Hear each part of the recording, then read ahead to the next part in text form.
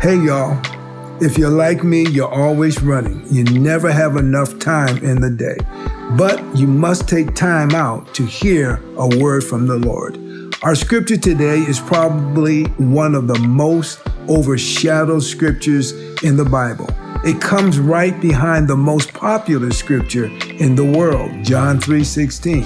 But believe you me, John 3:17 is just as powerful. For God did not send his Son into the world to condemn the world, but to save the world through him.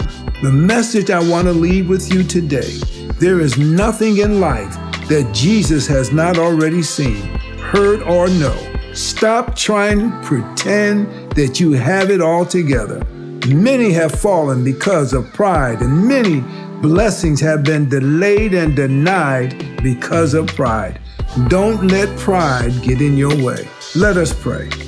Lord of heaven and earth, remove stubbornness, guilt, and shame, and open the heart in that whosoever will come asking, "What must I do to be saved?" will be saved and blessed through your word.